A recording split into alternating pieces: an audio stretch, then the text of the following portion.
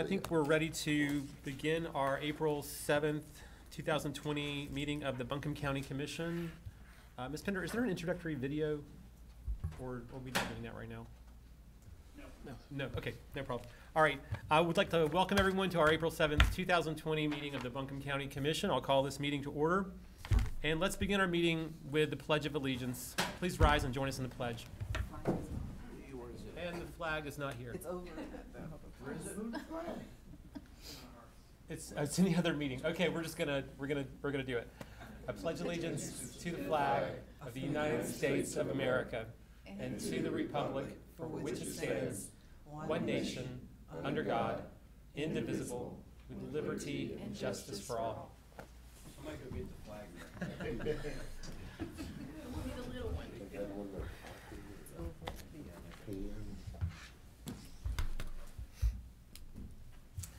As our county commission meets this evening, our nation, our state, and our community are in the midst of a public health crisis unlike any that we have seen during our lifetimes. When our commission last met just 2 weeks ago on March 24th, there were 65,000 Americans that had been diagnosed with COVID-19. There are now more than 380,000 documented cases in the United States. And we know the actual number of people who are sick is much higher than the number of documented cases. Before we begin our meeting this evening, I'd like to ask for a moment of silence to recognize the approximately 12,000 people in our country who have already lost their lives to COVID-19.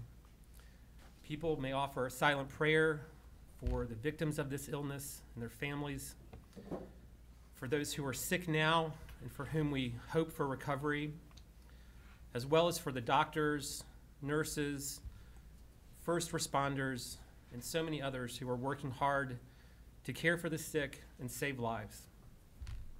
I also ask that we all reflect on what we can do to help slow the spread of this dangerous disease and to help our neighbors and community during this difficult time. Please join me in a moment of silence.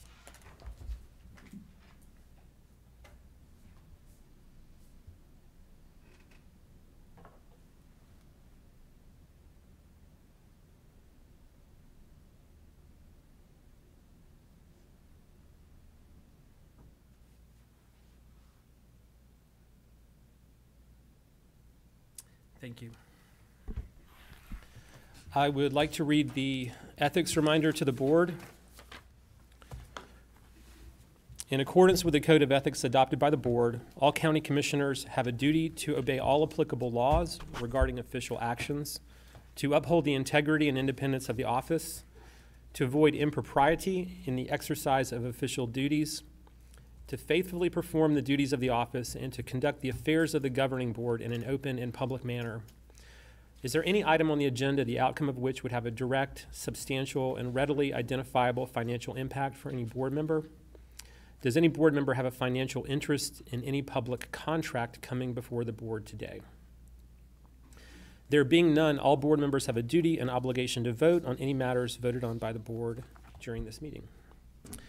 I'd like to mention that Commissioner Jasmine Beach Ferrara is participating in the meeting, but remotely, so she's on the conference line and will be voting with us on the issues that we're considering this evening. All right, we come to the consent agenda. Are there any questions from any commissioners about any items on the consent agenda? Is there a motion to approve the consent agenda and follow the remainder of the agenda as published? Second. All in favor, please say aye. Aye. Aye. Any opposed? All right, thank you. All right, the first item up is on our agenda is an update on the COVID-19, and Dr. Jennifer Mullendore is here to present this item. Thank you for being with us, Dr. Mullendore.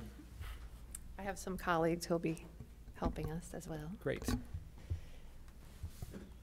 All right, so we're going to give you an update on the local response to the COVID-19 pandemic. And so this is just an overview of what we'll cover tonight.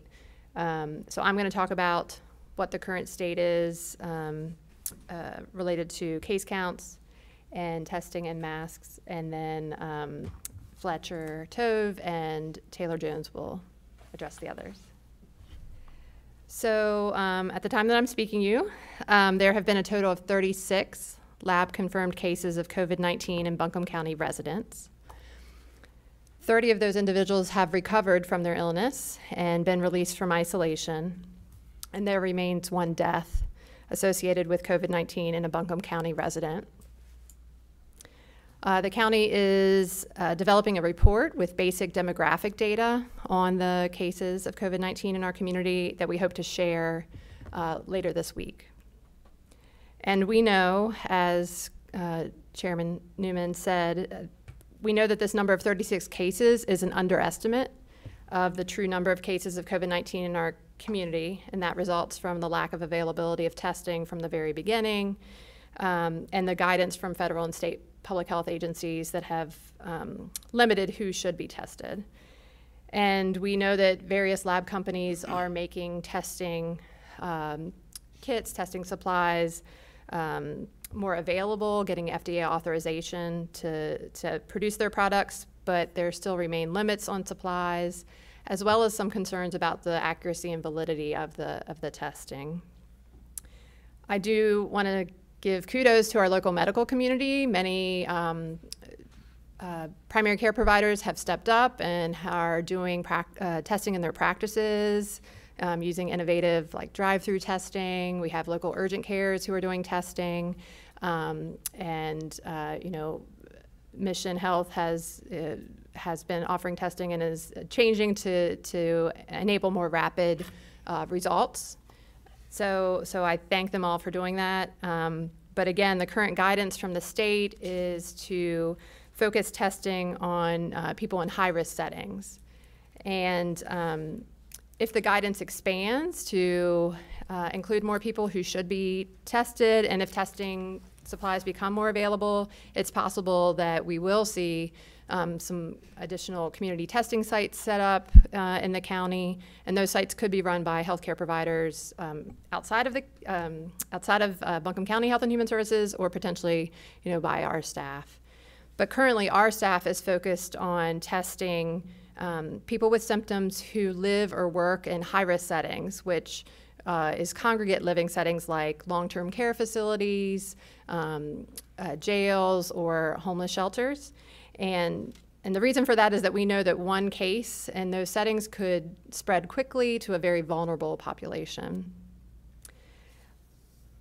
And at this time, I just want to reiterate that, you know, it's really important that every single person in our county understands that COVID-19 is here. You can't necessarily look at somebody and know that they have it. And we all just need to continue to take basic steps to prevent, to stay safe ourselves and prevent spread of the infection through the community. And the number one thing that we continue to tell people is keep ourselves and the people we live with away from having close physical contact with people who don't live with us, right? And keeping that 6 feet of physical distance from others is critically important. That's the game changer at this point. It's critically important to keep preventing spread and slowing the spread of the virus. And again, based on the orders that have come down from the governor and locally, limiting non-essential travel, trying to stay home as much as possible. Continue to hand washing. There will never be a time when public health doesn't encourage hand washing and cleaning and disinfecting frequently touched surfaces. And over the weekend, you know, evidence has come forth that we know that people can look and feel healthy, but have COVID-19 infection and be spreading it to others. And so the CDC now recommends that the general public wear cloth face coverings in public settings where it can be difficult to keep that 6 foot social, you know, that distance from others. And so that could be places like when you're going out grocery shopping or going to the pharmacy. And so there are instructions on the CDC website, and our website has a link to those instructions for how to make one at home. And we want to remember that we want to keep surgical masks and the N95 respirators. We want to make sure those go to healthcare personnel and to medical first responders who are taking care of COVID-19. And there are efforts in our community for where people can donate those supplies if they have them. And so again, I want to thank people who have done so. And I want to thank our community. I really feel like our community has stepped up to work together to address this very significant public health threat. And I think it's really important that each of us know that we have a role in this, and everything we do does make a difference in protecting the health of our community. So I'm going to turn it over now to Fletch.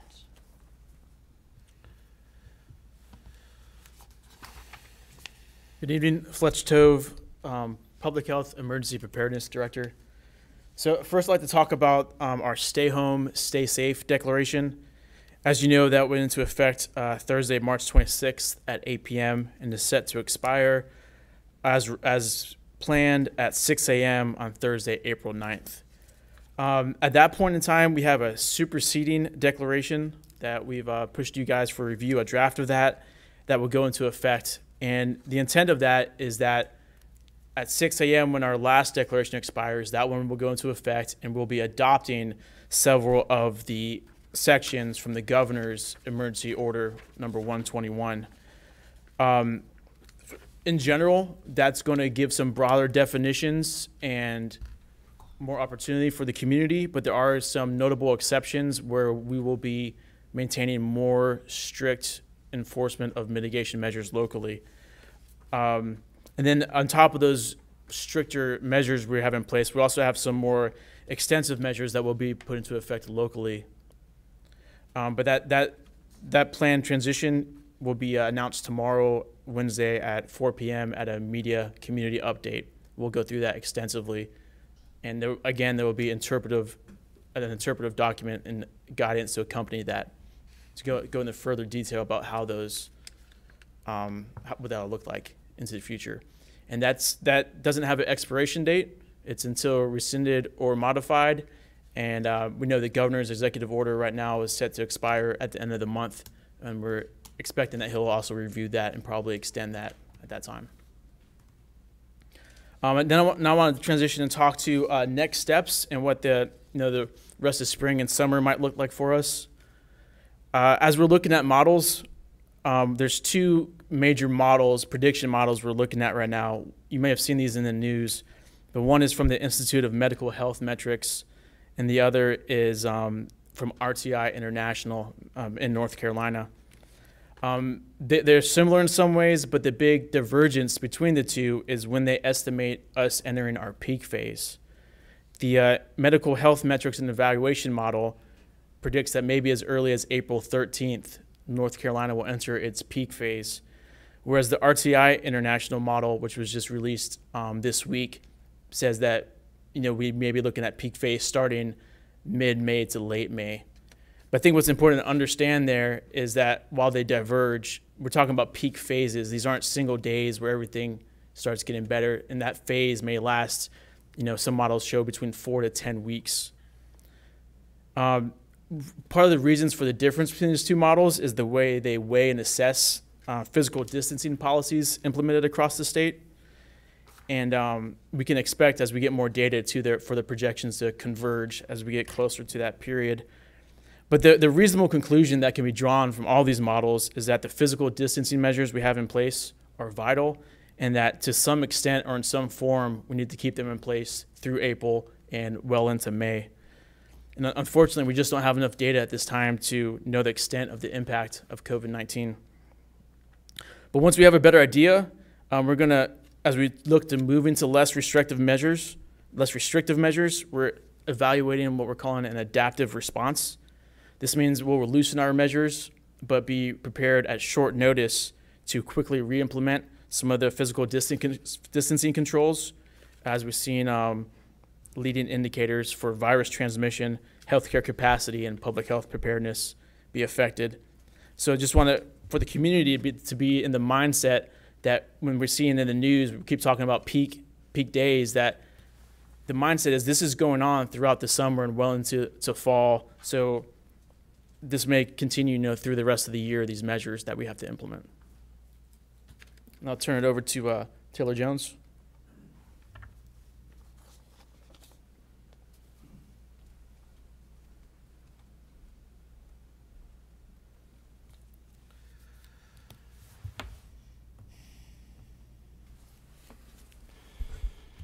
Good evening, Commissioners.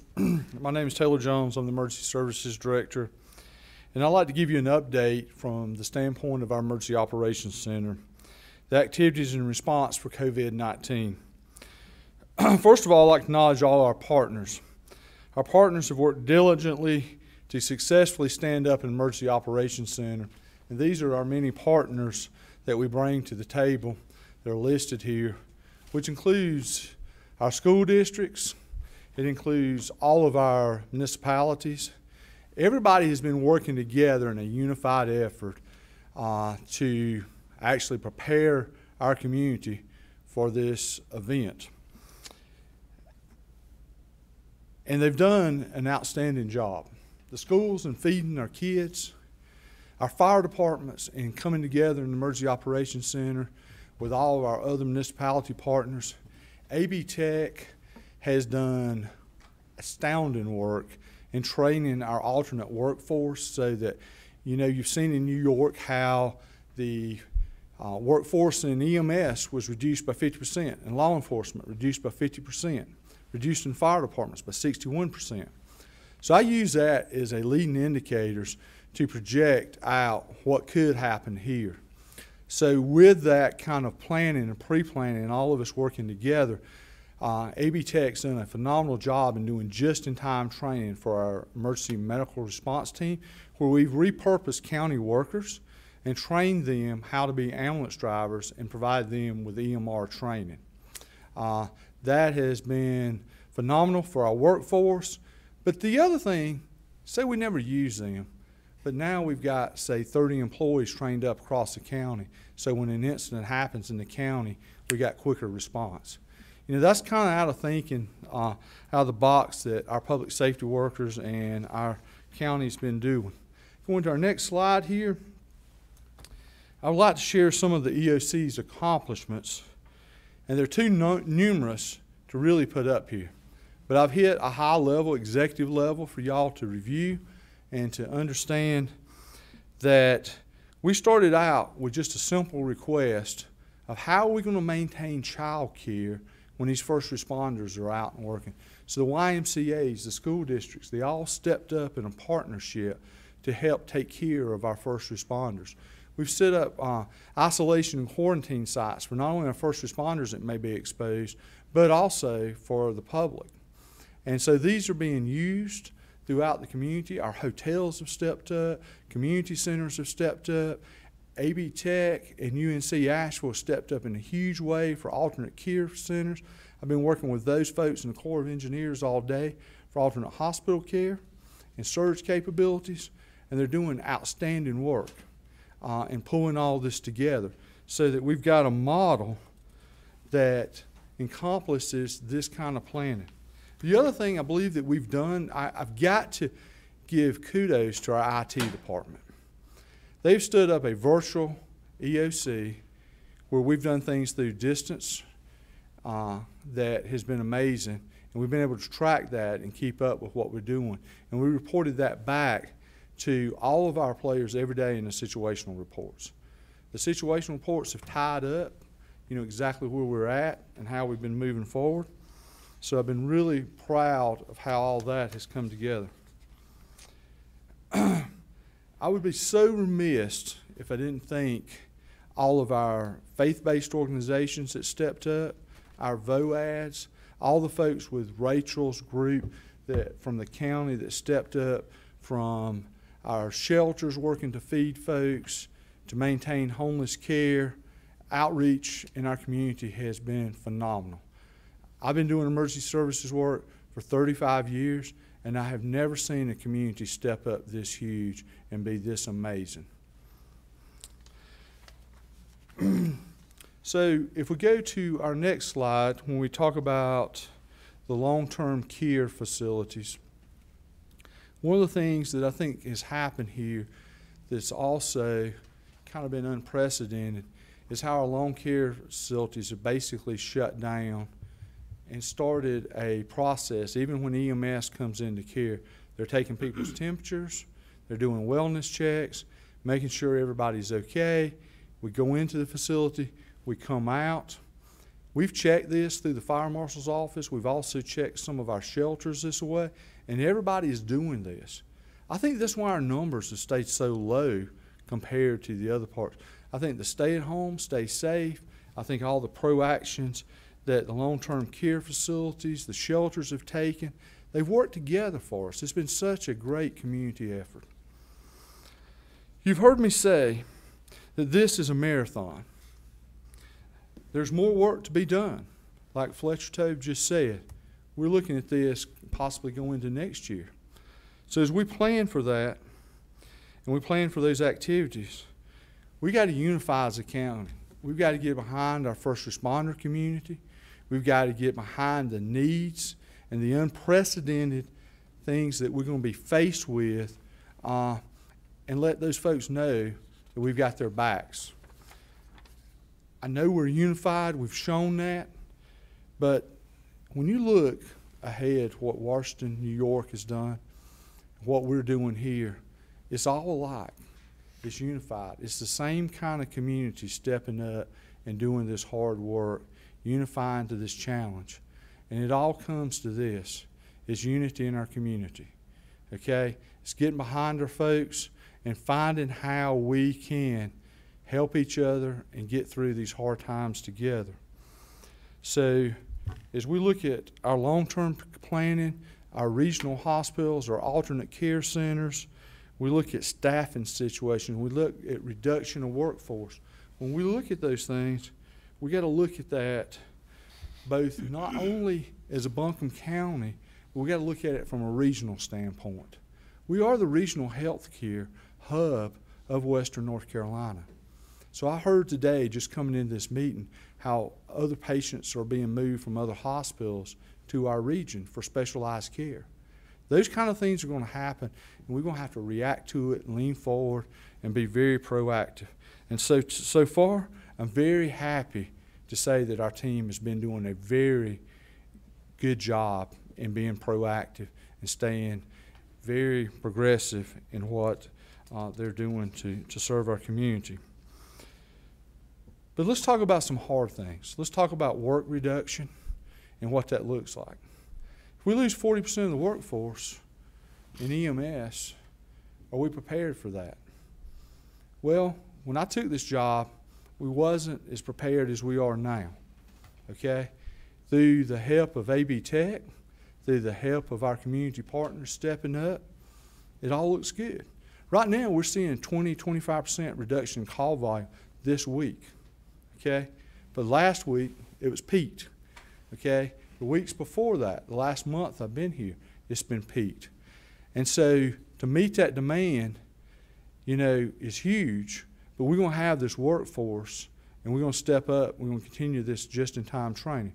But one of the things I ask y'all to help me do is to outreach to our primary care physicians that's not part of the HCA system that may be closed.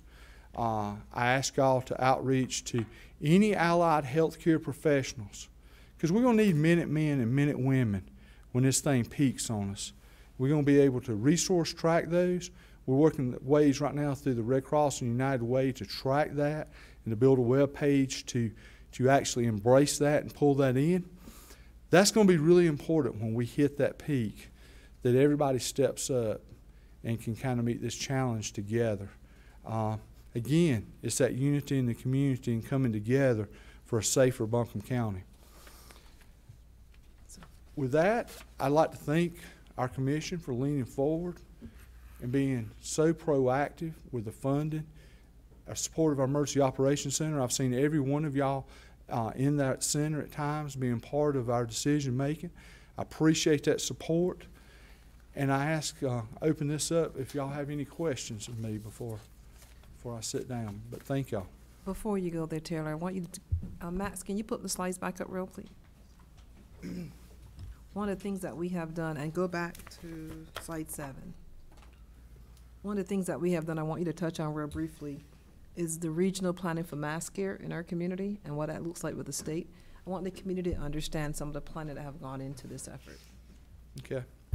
So I just left University of Asheville, or University of North Carolina at Asheville, and there we've just had meetings with the Corps of Engineers where we're looking at the Sherrill Center of actually setting up a hospital there, both for COVID and non-COVID patients, because my job is HCA is going to be able to take care of 1,400 patients as a regional care center at the peak of this surge. That's what they have informed us of, which is outstanding that they're able to do that.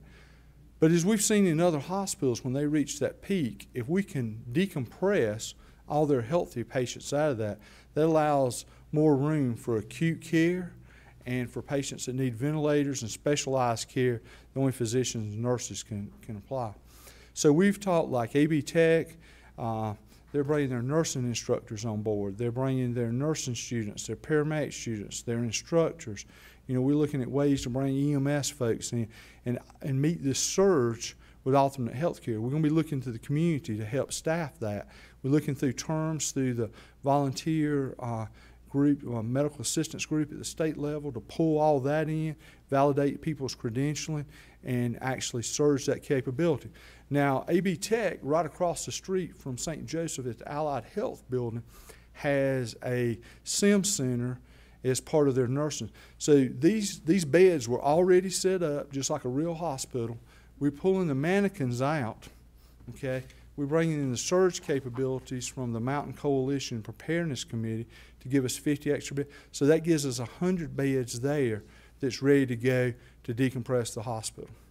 So the other thing we've done, and this is unfortunate planning that you have to do, is we looked at mass fatality planning.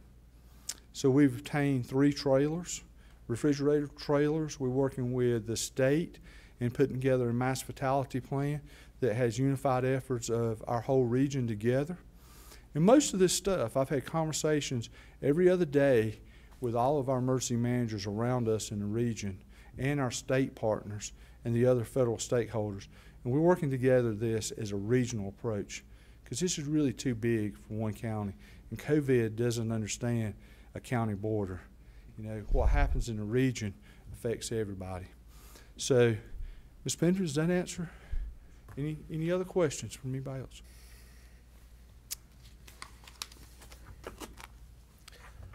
I have a thank you, Taylor and Dr. Mullendor and Fletch Tove.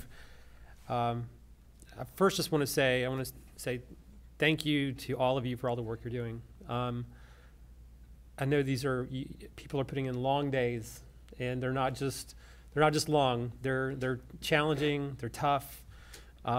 So thank you to all of you, to all the people on your teams, to all the teams in emergency management services. Of course, everyone in the health community, the doctors and nurses. We have a great and strong medical community in Buncombe County, one of the best anywhere. And to the, as was said earlier, to the schools, what the schools have been able to do on such a short time frame in terms of taking care of our kids while the public schools are not open and continuing to learn is really incredible. To where we are today compared to where we were 3 weeks ago is just amazing. So, and the updates that have been provided to the community, I get a lot of feedback on those from folks who have been watching those over the county's Facebook site and media coverage. And I can't tell you how much great feedback I've gotten and how many people have said that while this is a frightening situation, an unprecedented situation, that as people have watched how the county staff and our partners have been working on this, many, many people have said, I feel really confident in how the county and other local government units and other partners have come together to work on this. So I just want to say thanks to all of you for what you're doing.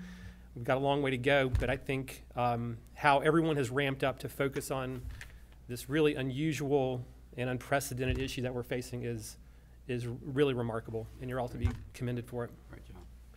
Chairman, I'd like to say one other thing, because I'd be very remiss if I didn't mention this.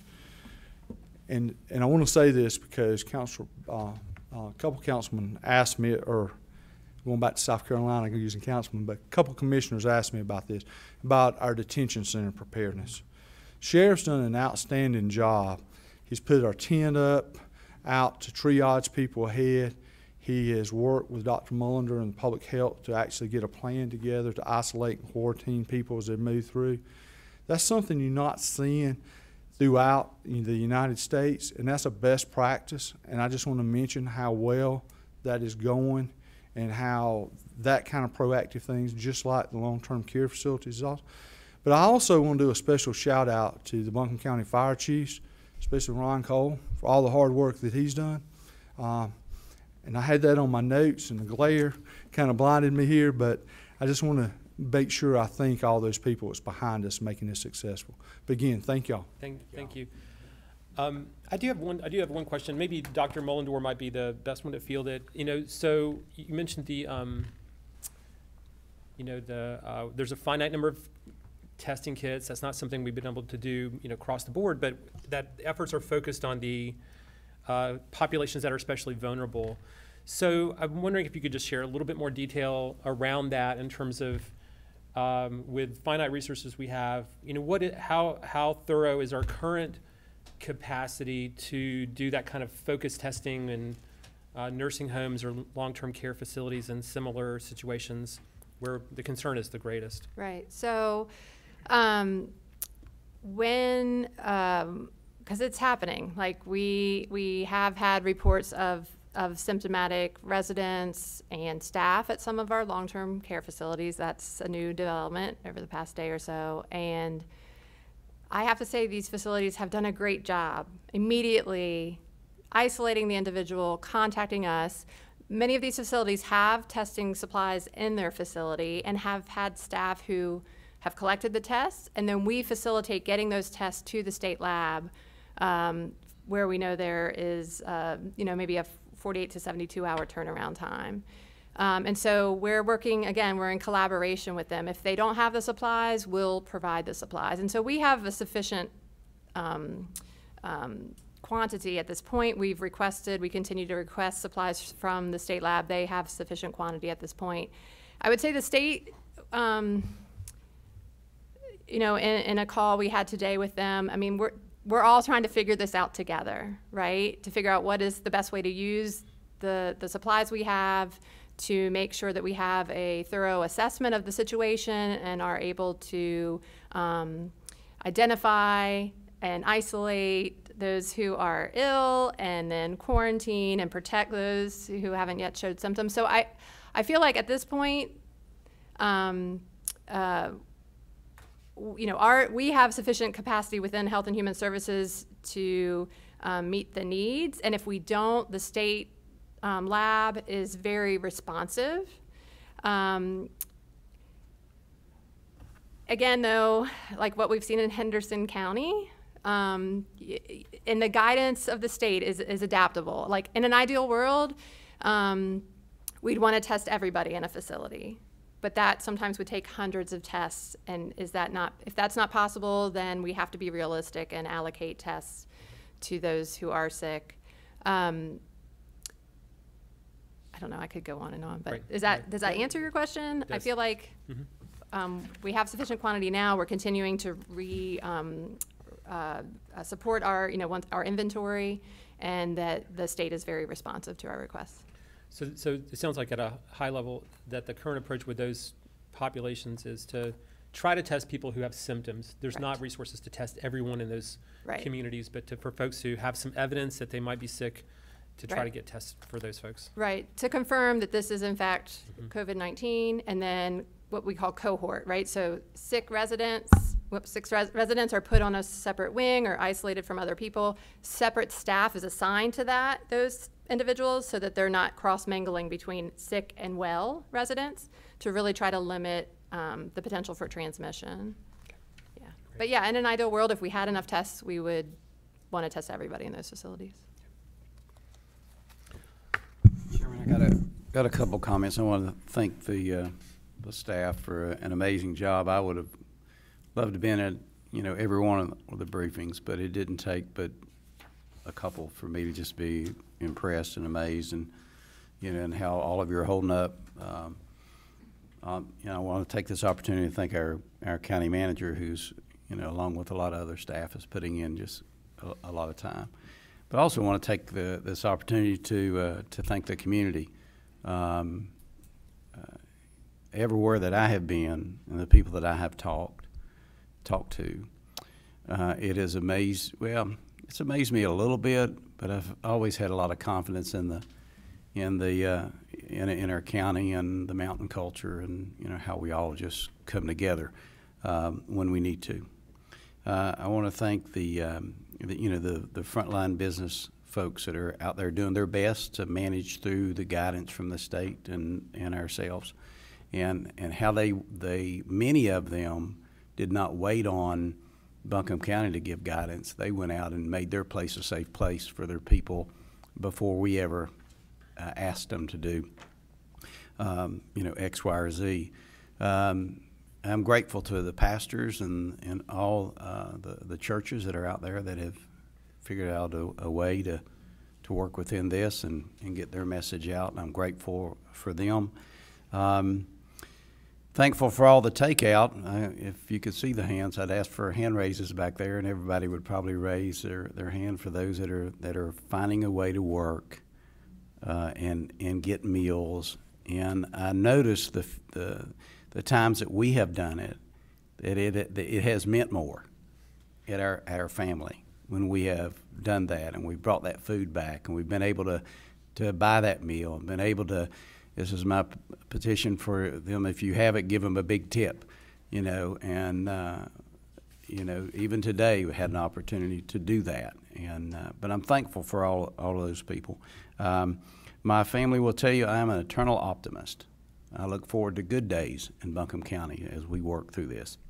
It gets on their nerves a little bit every now and then, but I'm grateful for everything that you're doing. I'm also very grateful for this community and how they're trying to stay ahead of whatever guidance they may be getting, and how we're working through that. And people are waving at each other. We're keeping our distance, but they're friendly and waving at each other, and we'll continue to do that and get through this. But thank y'all for what you're doing. Mr. Chairman, if I may. Yes, sir. I just want to echo a little bit there. Fletch and Dr. Mullendorf, your briefings, y'all are the one. There's others that are there, but you two are the ones that are there every day, and the way you go and explain it and all that. I want to say thank you, because it is explained in a way where people can understand that, and I want to thank you. To the rest of our staff, I mean, your work life has been disrupted. Some of you are at home. Some of you are in your offices doing other things. Some of you are at the EOC, and I think it's amazing that you still could present a budget and all that. So you're really working hard. But I want to speak for the community a little bit. There was a 13-year-old boy yesterday, and unfortunately, I don't remember his name. Charles Hope. He brought snacks to the EOC yesterday. And they were healthy snacks too. So they were all healthy snacks.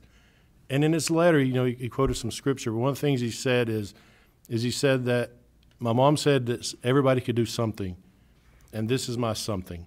And I thought about.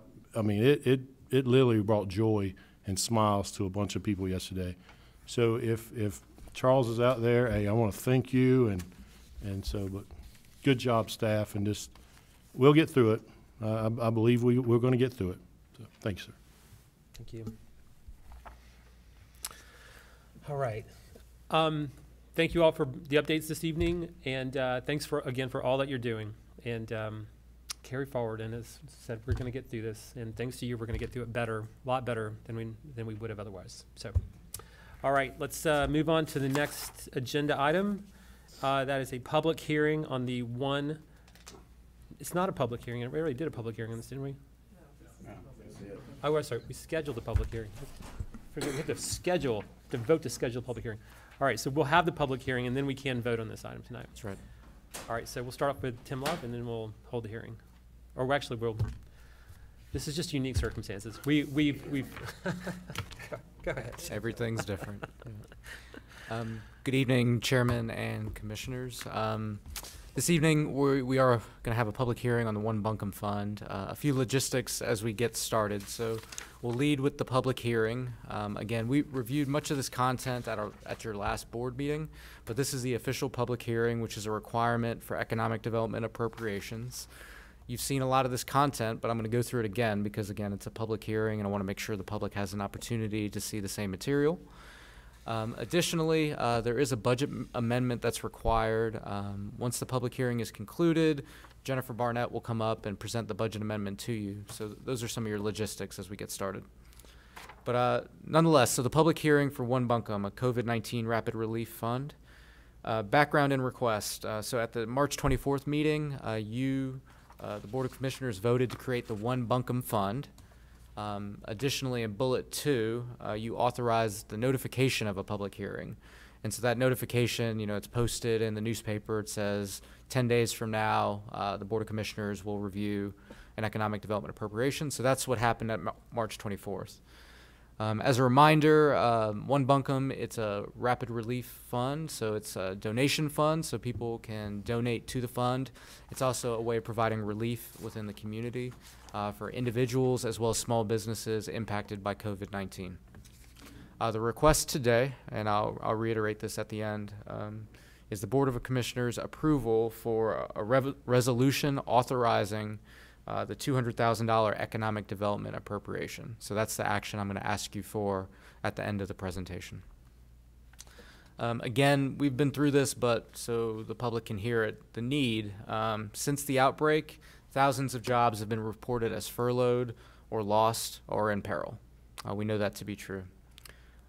We know that additionally there's lots of programs at the federal and state level that exist to help people that have lost their jobs, but many folks at the individual level may not be eligible for those programs. So the example is kind of the independent contractor. I know the guidance is evolving at the state and federal level, but we wanted to make sure no one was falling through the cracks. Additionally, we know that there's programs for small businesses. The issue there is we wanted to make sure that we could provide support while these small businesses were waiting for Small Business Administration loans to come through.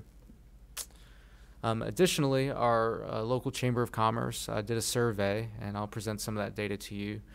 And at the time of the survey, we had something like 500 plus employers. And when asked, how are you responding to COVID-19, the responses were grim. And you can see those displayed on the screen. 32% said that they were going to close their business, and 26% said they were going to furlough employees.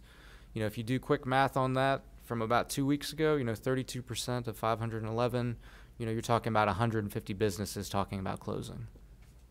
On the right, we asked businesses, what are you concerned about? What are your primary concerns? Number one was cash flow assistance. How do I keep my doors open? How do I make payroll?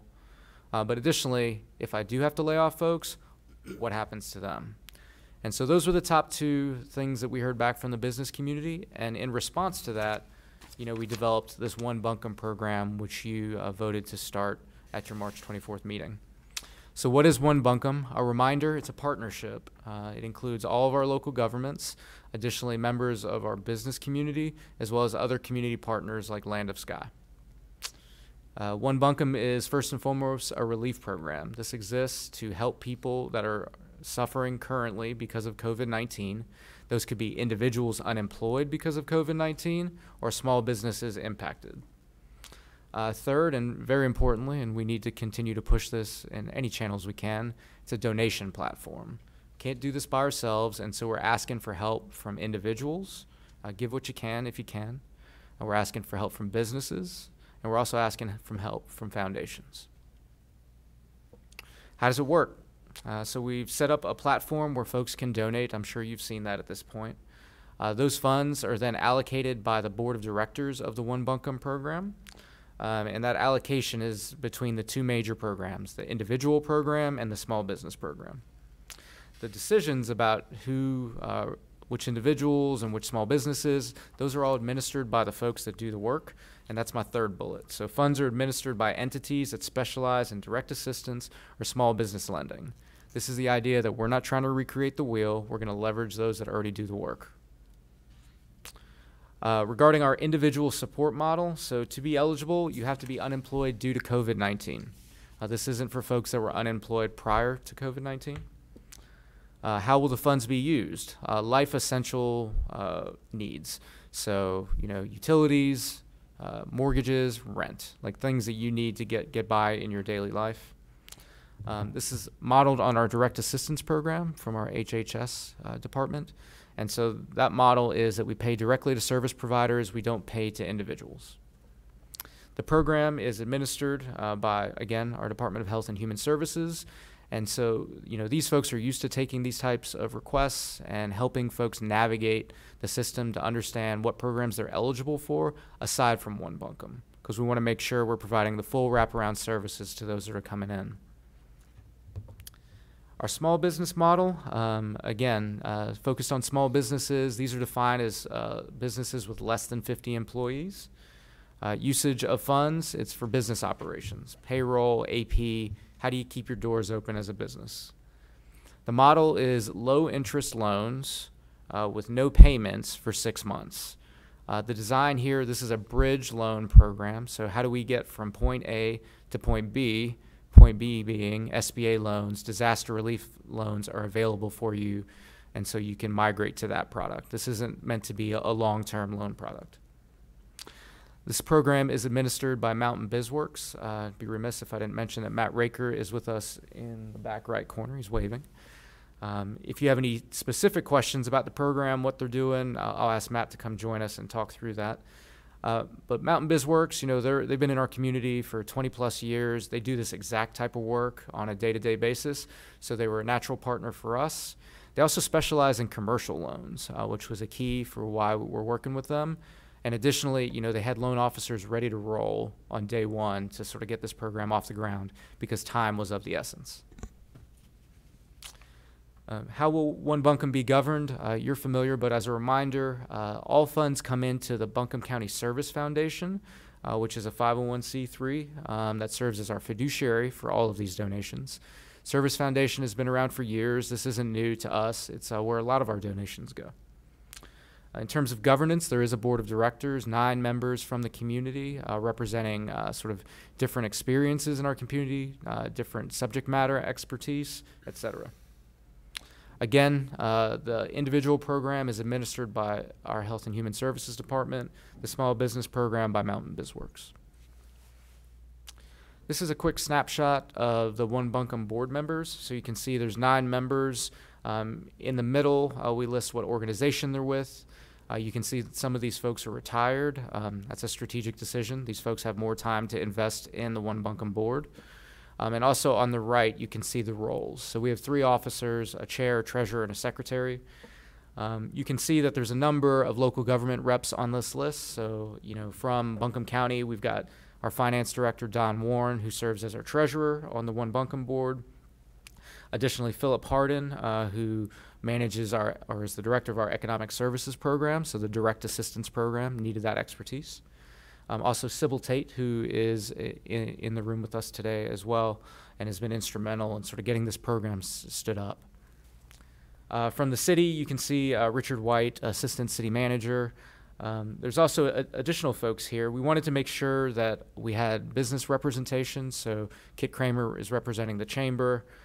You can see Suzanne DeFerry represents kind of a former, like a banking kind of expertise, again retired because we needed someone that could devote time to this. We have a small business owner, Guadalupe, David Bailey, former CEO of the United Way, and then Brad Galbraith, who represents the development community.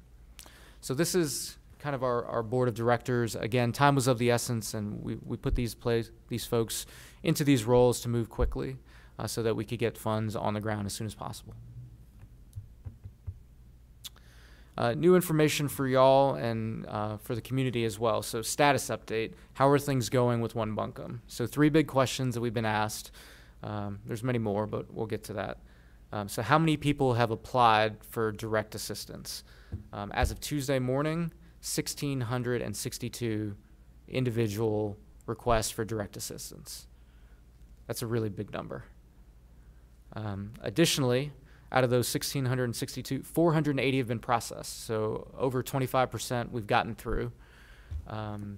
And of that 480, right over $100,000 has been dispersed based on those requests.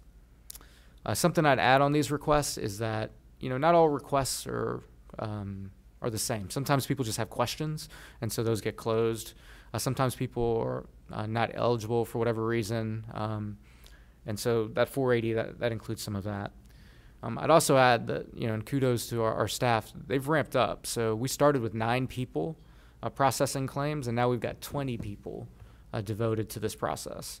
So that shows you kind of how we've ramped up to meet demand, because it is huge. Yeah, and for the public to know, that's county staff, right? That's correct. These are people already working for us. That's right. Great job. Yep, they've done a really nice job and done the best they can, but they understand the importance of timely support.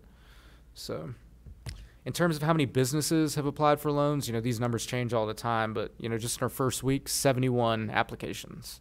Again, really big number.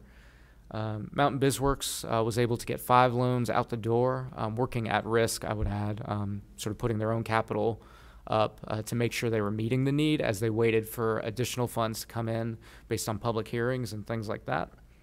But, as I understand it, Mountain BizWorks is on track to get another 20 loans out the door this week, maybe next.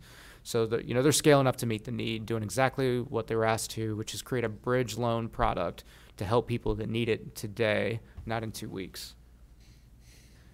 How much money is in the fund? I highlighted here, because this is super important, 280 donations from folks in the community, just individuals. There's a tracker on the One Buncombe website, so you can look every day. I check it probably every 5 minutes, because I'm that kind of person. But, those 200 donations have turned into $64,000 in donations just from the public at large. We've also received great donations from, some of our larger entities, and so our total count is closer to $725,000. It's probably more than that at this point, but this is the last number I saw. So in the fund, about $725,000, of which $64,000 comes from our individual donations. That's just members of the community trying to help out, which is really great to watch. If you're someone who hasn't donated, I would remind you that there's 280 people that beat you to the punch, so you should probably get on that. But that's our quick status update. Information comes in every day. This is a picture of the website. You can see the One Buncombe logo. There's the One Buncombe web address, which is very easy for those listening, www.onebuncombe.org. You can donate. You can also apply for relief there. Just, a few words that you've probably heard already, but I like to reiterate, these are the moments that define communities, and ours will be defined by its willingness to help one another. It's this spirit that has driven the creation of the One Buncombe Fund. And most importantly, thanks to everyone dedicating themselves to public service and leadership during these times. Shifting back to the request, and if there's any questions, I'll go ahead and ask if there's any questions and be glad to address those, and then we can get back to the public hearing. But any questions from the board, anything you'd like to hear from anyone here? So I got 2. Go ahead. Real quick. One is on the individual qualifications. Looks like I just did some quick math, averaging $200 a request for the grant. How are they handling that? I mean, the applications, how are just people just calling in, and are most of the requests, legit and being funded? Not legit's not the right word, but meeting the qualifications. Are they most of the requests? Pardon me? Hey, I'm on, but I got to get closer. So most of the requests that are coming in, are most of the requests that are coming in being processed at the grants? Yeah. And the second question I'd have would be for Mountain BizWorks, just to kind of give us an idea of how you you know, the first 5 loans and 71 applications, what you're seeing and what the need is and how you're working through that. Just give us a little update on that. That's great. So Philip's team tracks all of these requests. That 480, that could be, you know, requests that were closed. You know, this is just a question. You're not actually looking for funding. Be glad to get those folks to bring in some hard data because they are tracking it. I don't have that for you today, but what I can offer is, you know, out of those requests, you know, in terms of, you know, where these folks previously employed, as expected, we're seeing massive impact to our, you know, our hospitality industry. Thank you. That's been, I think Philip quoted something like 75% of the requests are coming from that industry. Okay. Additionally, like the majority of the requests are related to housing. It's how do I continue to pay my rent? Okay. And as you know, a lot of our utility providers have been not shutting off service. So that's one of the requests that we don't necessarily feel that much, but that's a breakdown. But you did have a question for Matt, so I'd ask Matt to come up. Good evening, Matt Raker with Mountain BizWorks.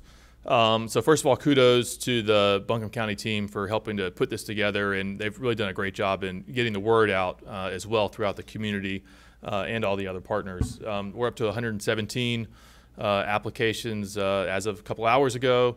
I mean, just continues to be really strong need for this program. But we're also seeing just the level of resilience that's in our local business community, of how they're working together to come up with creative ways to stay open, to partner. A lot of the requests are really focused around this is helping them address some immediate needs where they can keep some employees on that they might not have otherwise been able to, that were kind of critical staff, to give them a little breathing room to adjust and adapt to the new situation, as well as things like rent, utilities, and some of those kinds of things they need to keep the business open, so that as we tackle the COVID challenge, they'll still be there to be able to rebound as quickly as we can coming out of this. So great impact, and we do look forward to announcing another 20 or so closings tomorrow, in fact. See Matt buried the lead there. So, you know, one thing I would say for those listening, you know, we're working through this program. This is new to us, new to all of us. And so as questions come up, send them to us and we'll figure it out. I mean, that's been a learning process, and we've addressed some obstacles that we ran into. But that's it. Any other questions? So before you open the public hearing, I turn to Mr. Frew regarding our resolution. He has a quick addition he'd like to add, to clarify rather. So. Mr. Chairman, Commissioners, just a bit of house cleaning. It appears that the version of the resolution that made it on the website is not the final draft. So just to make some important findings, I'd like to just read the 3 main points after the now therefore this board determines as follows. 1, pursuant to provisions of NCGS 158.7.1 and Chapter 166A, the North Carolina Emergency Management Act, this board approves appropriating the spending from the county's general fund amounts to make appropriations of $200,000 to Buncombe County Service Foundation. Number 2, this board approves entering into an agreement by and between Buncombe County and Buncombe County Service Foundation for its administration of these funds. And 3, that this board finds and determines that these efforts to provide low-cost bridge funding and to provide general assistance to limit job losses until businesses and individuals can qualify for longer-term disaster funding from SBA and others will further the economic interest of the county in numerous ways by creating a mechanism to increase and maintain population, taxable property, employment, industrial output, and small business prospects in Buncombe County. And I'll get that corrected version to the clerk. And if there's any other questions, I'll try to answer those. Great. Thank you, Mr. Frew. Is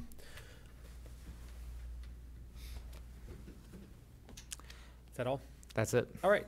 All right. Thanks so much, Tim and Matt. Let's go ahead and open the public hearing. Again, this is very unusual. There's no members of the public here, but we have solicited public input on this public hearing. over email, but I think the protocol is that we should still open the hearing at a specific time, which is, I'll do that now at 6:24 p.m. I'm going to read the public comments that we've received for the One Buncombe Fund economic development issue. The first comment was from Jan Getz in Asheville.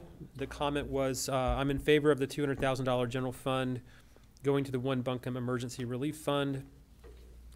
The next comment was from Harris Wagner. Comment was, I endorse the $200,000 of Buncombe County General Fund to help fund One Buncombe. The last comment was from Greg Borum,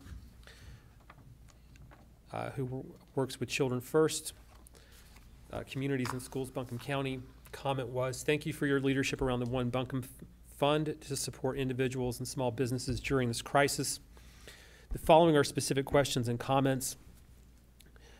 First, the description for funds for individual reads, funds will be used for life essential needs caused by COVID-19 public health crisis, such as electric bills, deposits, fuel oil, kerosene, natural gas, propane, wood, mortgages, overnight lodging, etc. Rent payments are not named specifically. Will these funds be available for rent? If not, please reconsider as a way to stem the tide of evictions that may follow this crisis.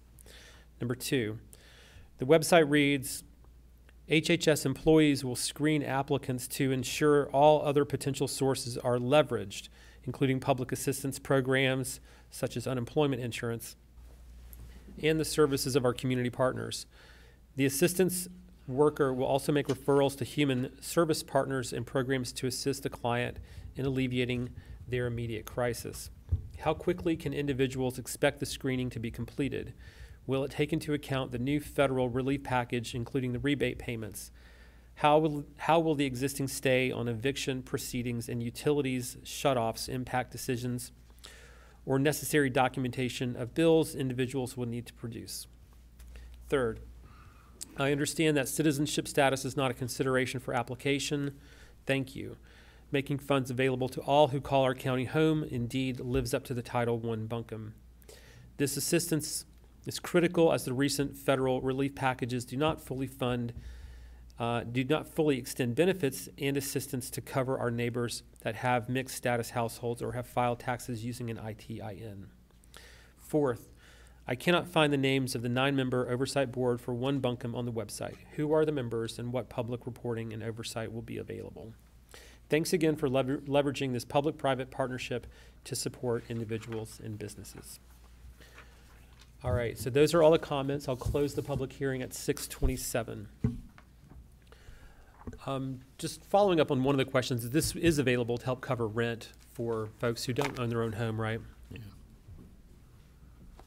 Absolutely, rent is included. Right, thank you so much.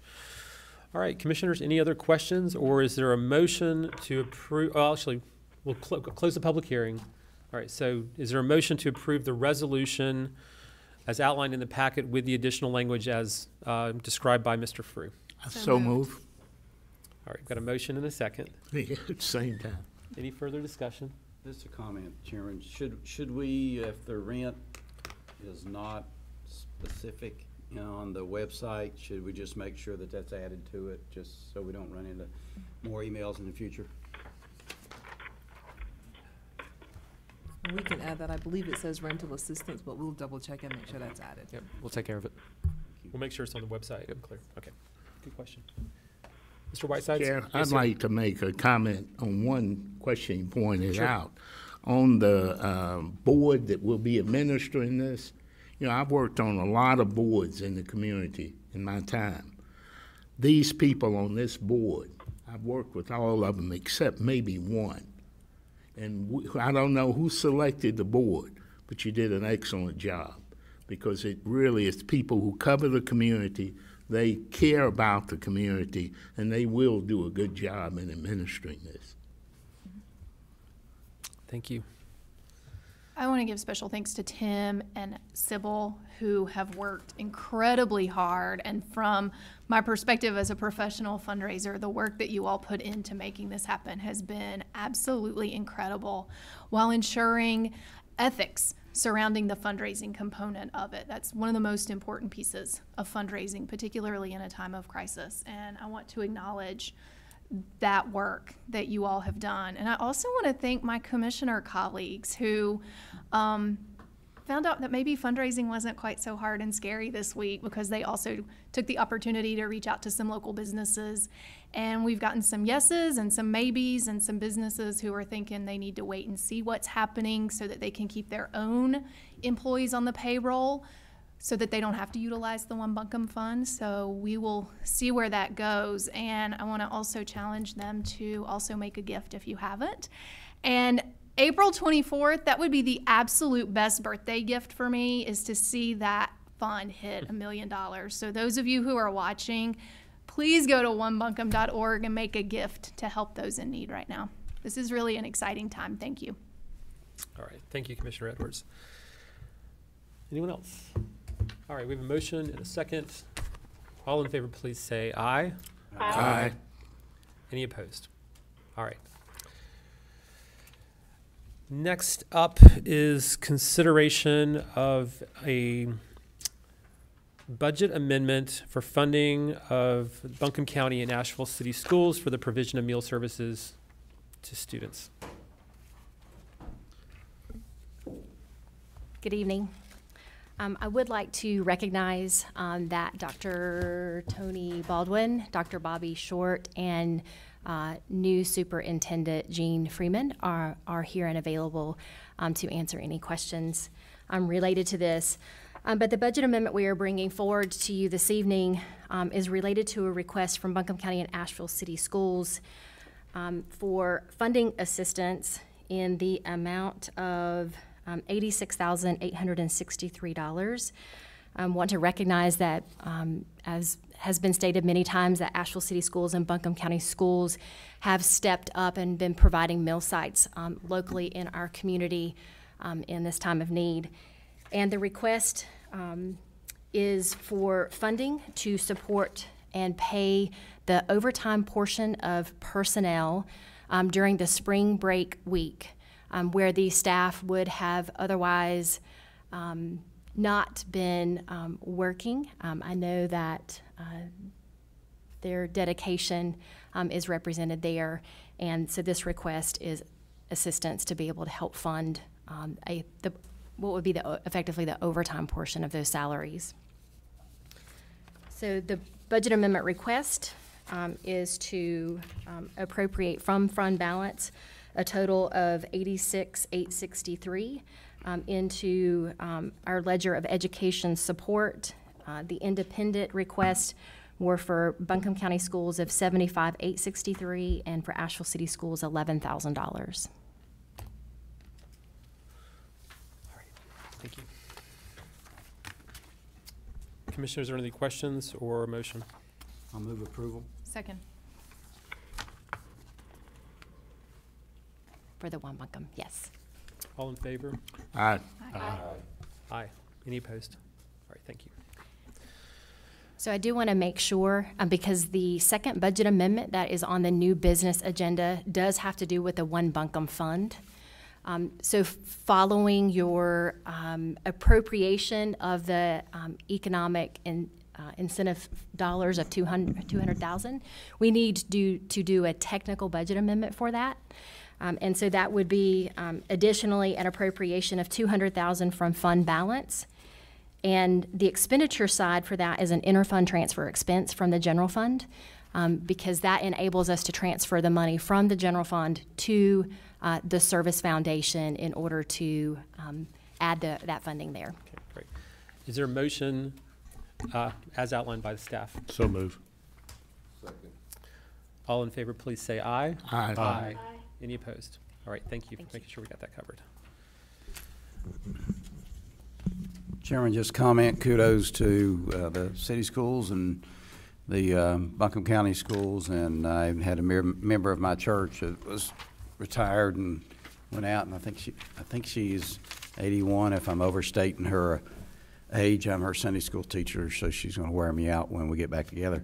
But you know, driving a bus, delivering everything, and just amazing. I mean, I hearing people that their kids are not in school, or they're getting ready to go to school, but they're getting a little family meal, and it's meaning a lot to the community. So I just want to thank y'all very much for what y'all are doing.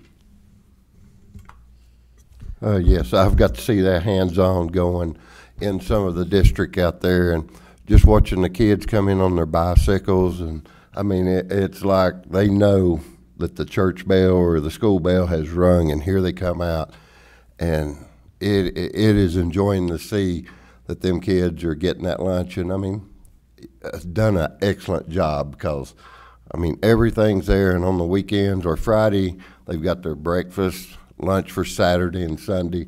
It is just great to see that. Right. Thank you, commissioners. All right, we have a couple of board appointments to consider. The first is the Nursing Home Community Advisory Committee. There's 3 positions open. We have 3 reappointments. You need a motion? Sure. I move that we approve the 3, Patty Turbell, Stephen Ide, and Nancy Kiffin. Great. All in favor, please say aye. Aye. Any opposed? And then on the audit committee, there's 1 member who is applying for a second term as well. I move to approve Kendra Ferguson. Second. All in favor, please say aye. Aye. Aye. Any opposed? All right. We now come to public comment. As with the public hearing, there's no members of the public at this meeting, but we have asked for public comment to be submitted over email, and we've received several, and I will read them now. The first comment is from Leslie Humphrey. Hello, thank you for making the county agenda meetings available. I appreciate that Buncombe commissioners voiced rules stricter than the governor's, and I feel we are safer and ahead of most communities in actions we can take to prevent the spread of COVID-19. The reason I'm writing is to urge the commissioners to mandate the wearing of masks in public. Somehow we can make it a stylish and responsible Asheville cool statement of solidarity and hope. I hope this will become a national trend, a requirement eventually, but let's go ahead and stay ahead of the slow to respond, okay? Thank you. Keep doing what's right, even if it's not popular. Create a webpage where citizens can share their designs and photos of original masks. The next comment is from Mike Tao from Arden. The virus shutdown does not pertain to construction work, evidently, but it should. Near me is an unoccupied house that has daily 6 to 8 workers all together constructing. The workers have a lot of contact with each other. The workers could give themselves and others the virus if just one worker is infected, and the workers travel to and from work and go to the ATM to go get fast food. One infected worker can cause the virus to spread. Construction is not a necessity, I think, and the virus business shutdown should also pertain to construction. Perhaps construction by one lone worker could be allowed as an exception. Please consider this to better ensure the safety of the county. The next comment is from Jan Getz from Asheville. I'm in favor of the $86,863 to the Buncombe County and Asheville City Schools to cover overtime for workers providing meals. Thank you for your leadership during this most difficult time. Next comment is from David Bradley from Leicester. Why have I not heard anything from my February 23rd, 2020 complaint about verbal abuse and property damage during the January 2020 by county social workers? The acts were against an 84-year-old lady suffering from anxiety disorder and dementia. The victim, who lives in Asheville, required medical attention due to panic attacks from the event, and the 2 entry doors were damaged. All county commissioners were alerted to the acts by the social workers. I have power of attorney for the victim. The next comment is from Harris Wagner. I endorse amending the budget amendment of $86,863 to cover workers' meals at delivery sites. The need for widespread testing should be more apparent by now. Our health director needs to get their head out of the sand. Just because there are only 31 cases in Buncombe County does not mean there are no cases. According to a study published recently through the University of Austin, Texas, the probability of Buncombe County having an epidemic is currently 99%. How can you sit idly by and hope that people are keeping enough distance? To not have widespread testing will cost people their lives under your gross negligence. Just because our federal government has been unwilling to act appropriately does not mean we have to follow suit. We have the resources locally and statewide to implement this. Please mobilize. The blood of innocent American lives will be on your hands. The title of the study in question is Probability of Current COVID-19 Outbreaks in All U.S. Counties by Emily Javin. This study was seen in the recent New York Times article, Does My County Have an Epidemic? Estimates Show Hidden Transmission. Thank you for your time. Please put in place widespread testing. It's the only way forward. The last comment is from a citizen who did not provide their name. Yes, I'd like to leave a comment for the county meetings on the exemptions to the stay-at-home rule. I'm wondering how the county decides who gets an exemption to stay at home. I talked to my boss and was informed that he could get an exemption for his sign company, and I was told that although I'm not in the high-risk category and he knows that he can't keep the 6-foot rule at work, that we will be going back to work next week so he can get his money from the government to pay our salary. It's nice to see that the county is watching out for his interests instead of ours. Thank you. Those are all of the comments that we received. I have a couple of announcements. At April 21st at 3 p.m., the county commissioners will have our next pre-meeting at 200 College Street, room 326 in downtown Asheville. And on April 21st at 5 p.m., the county commissioners will have the next regularly scheduled meeting at 200 College Street, room 326 in downtown Asheville.